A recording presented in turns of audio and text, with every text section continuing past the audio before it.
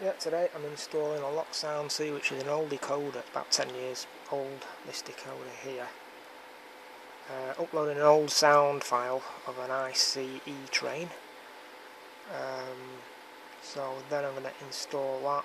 I'm just programming the sound file now via the programmer, and then I'm going to install it into the ISS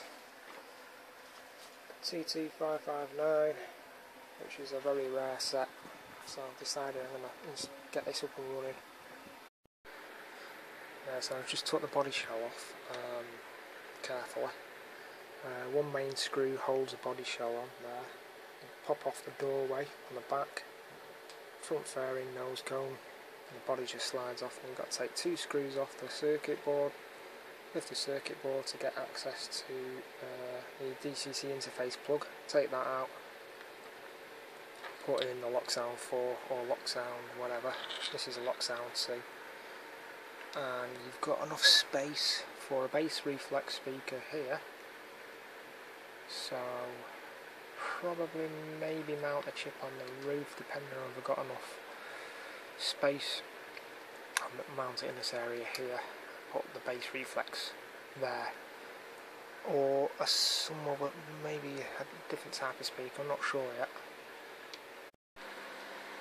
Yeah, so I've just installed a mid-size bass reflex speaker, 100 ohm for the lok-sound 2 chip, and that's sufficient enough.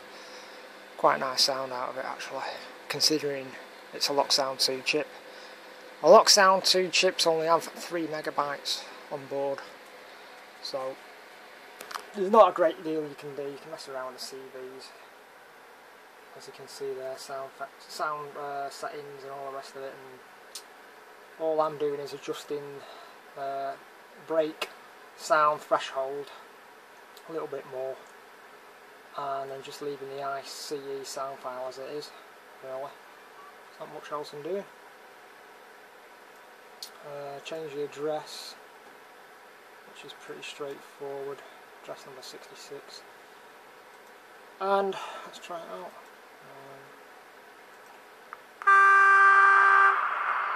There we go, that's the horn.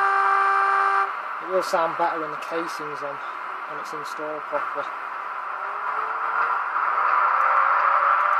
I mean, a pretty basic sound file anyway, even if you've got a lok-sound 4, there's not a lot of difference.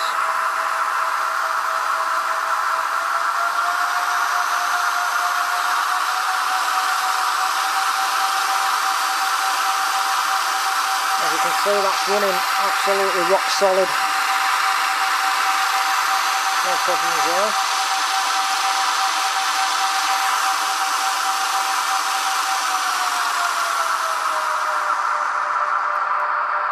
And what else?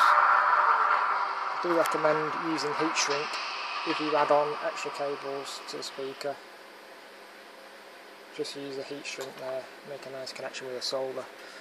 On this Trix model, you've got to take the board off slightly to pop off the DCC interface, which is an 8-pin interface. I think it should fit snugly around there. Got to remember not to short out the chip, make sure it's insulated on the metal chassis of this model, because it's virtually all metal, so you've got to be careful there.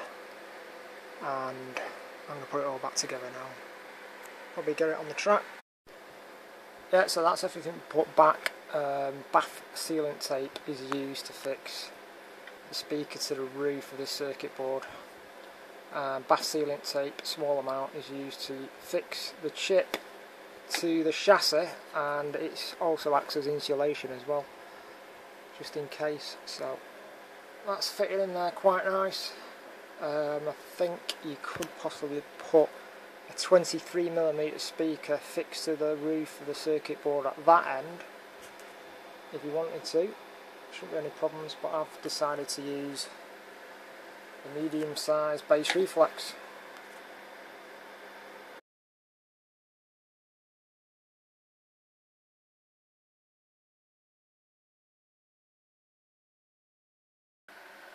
Yeah, before I fully commission the train, I'm oiling all the axles, which is recommended by Marklin and Trix anyway on these models. So there's 1, 2, 3 axle points to oil on each wheel set, so then it'll run a lot smoother, because obviously they're not oiled in the factory, and I do highly recommend doing this because it makes the rolling stock wheels run a lot smoother and last longer. So that's what I'm doing at the moment, and just got the rest of them to do, and it's all set up and ready to rock and roll. Yeah, also great care is needed on this model to connect up electric couplings, which look like that, and have a male and female slot with negative and positive on either side. So we've just got to make sure we marry up those perfect, otherwise we get damaged connections.